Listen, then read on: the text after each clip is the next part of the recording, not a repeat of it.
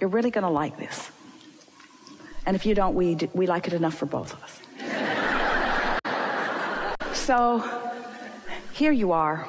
You were source energy. Part of you came into this body, splat, here you are. And you're exploring the variety. And you're knowing what you don't want, seeing plenty of it, which causes you to know what you do want, seeing plenty of that too. So you're launching these rockets. And you knew what you didn't want, which caused you to launch a rocket. But this rocket of what you do want is not very vivid for you because it just burst out of this contrasting experience. And it's not your habit of thought. This is.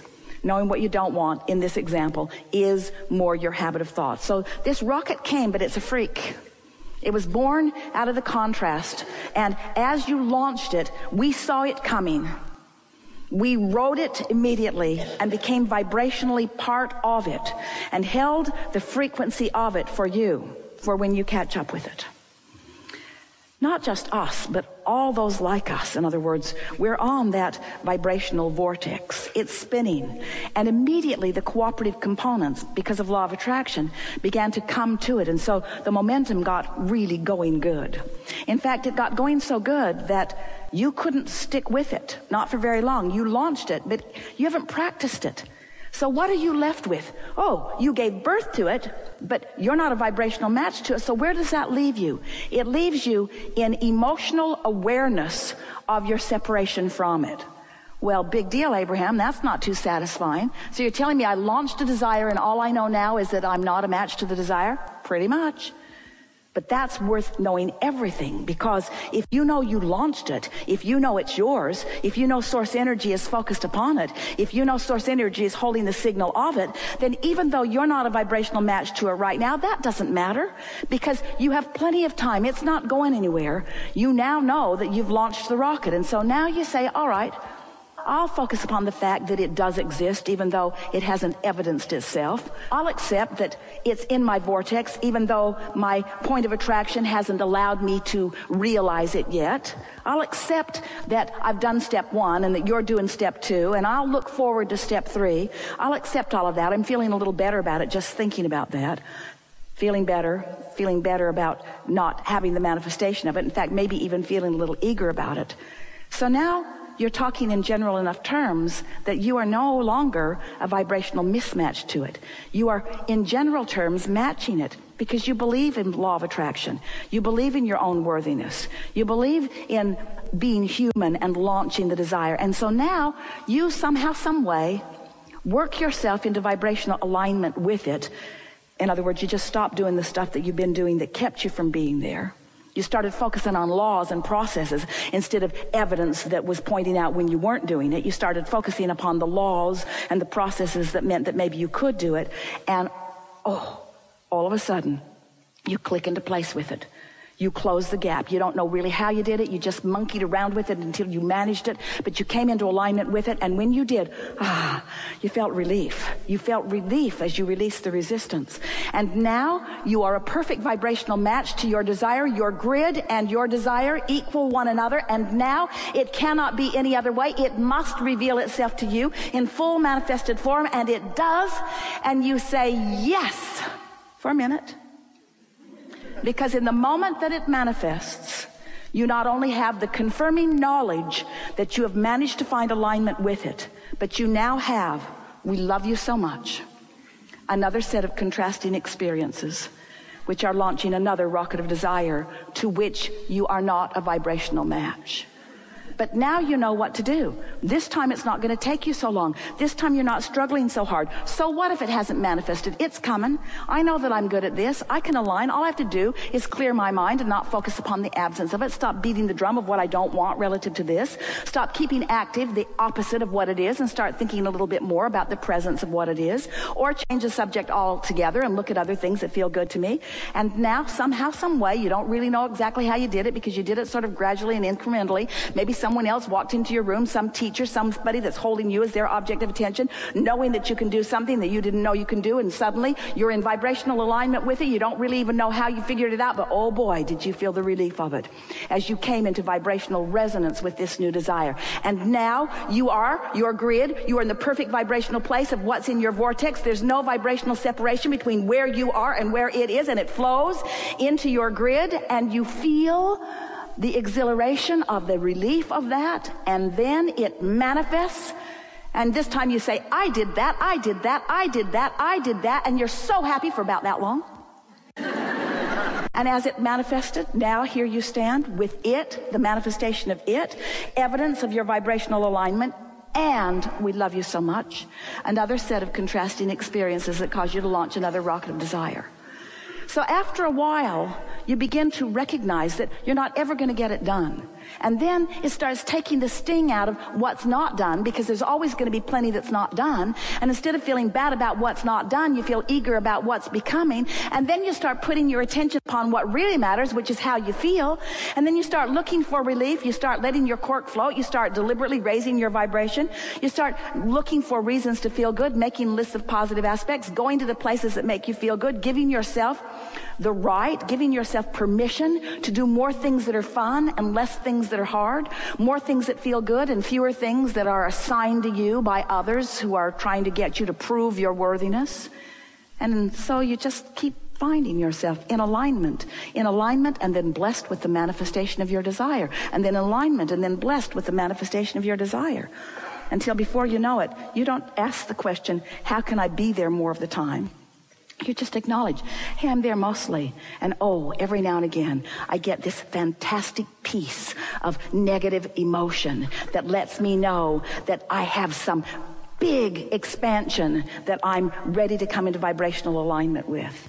And then you begin managing your gap. That's really what this life experience is about. It's about how much endurance you've decided to assign to yourself. I'm going to endure my discord longer. And we say, why? And you say, because it makes me popular among other humans. They seem to like my suffering. And we say, if we were standing in your physical shoes, we'd suffer if we couldn't figure out how to do anything otherwise. But we'd be figuring out pretty quick how to relieve ourselves of the suffering of our own negative attention toward things that are a vibrational mismatch to the whole that we have become. You are the creators of your reality, and you came forth into these magnificent bodies with clear intent. And you knew that you would be exploring the contrast, and you knew that the contrast would inspire you to new heights. And you knew that that vortex would fill to the brim with all kinds of magnificent things, and that law of attraction would bring a synergy to it, and that the cooperative components would all be gathered. And you intended full well to be very speedily along the way to be one of those cooperative components. And you knew that you would have guidance within you that would let you know how much cooperation you were giving to this cooperative vortex. You knew that your emotions would tell you where you are, and it was your full intention to follow the thoughts that felt the best, knowing that life would just keep causing and expanding you, and that the fun of life causing and expanding you is to consciously keep up with that expansion. To consciously keep up with your expansion. That's what life is all about, you see. Not one of you said, I'll pay the price, I'll go forth and suffer, I'll turn the world around, I'll help point out the errors of their ways, I'll make the world a better place. Every one of you said, I'll go forth and I'll carve out my individual and powerfully important impression of what would be an improvement. And then I will punctuate it by aligning with my idea and allowing the evidence of it to actualize in my experience. That's what this expanding universe is all about. Here's the biggest piece that we want you to hear. We so want you to hear this. Stop beating up on yourself and make peace with negative emotion.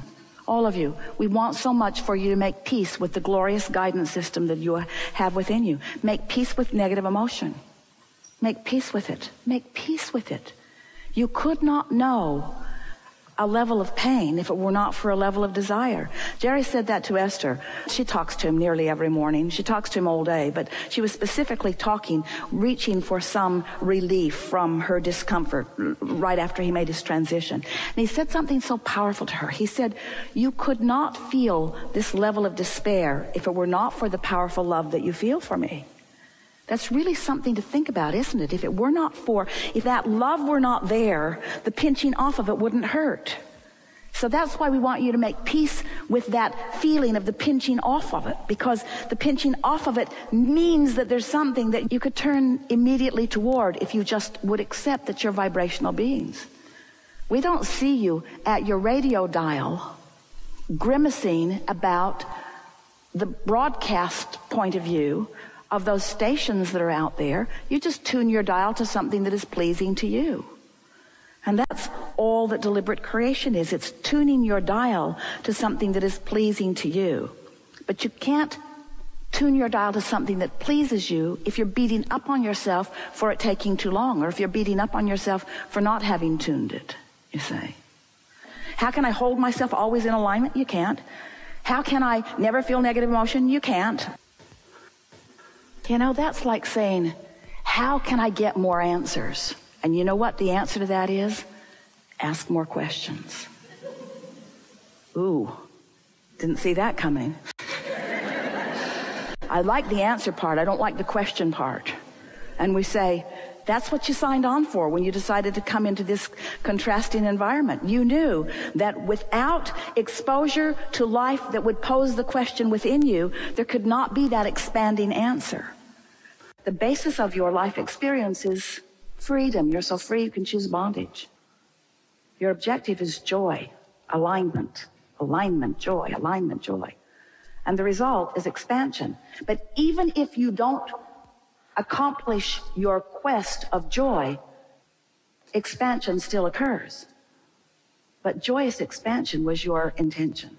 Joyous expansion, not just expansion. You said, I want the contrast, but I want alignment. And I want conscious awareness of expansion. Conscious awareness.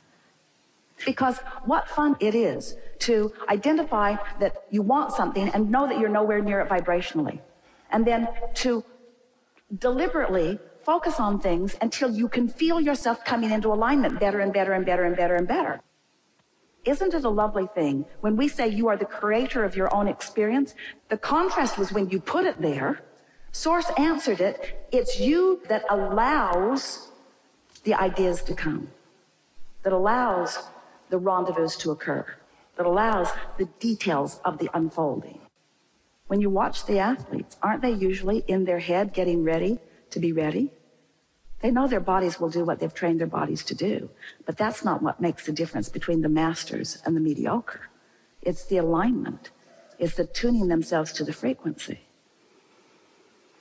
And the nice thing is, in moments like this, where you actually do raise your vibration as you are doing, and you are finding vibrational alignment, then in the days that unfold following this, you'll have conscious awareness of the work that was actually accomplished. And of course, you don't need us for this. You can do it all day, every day.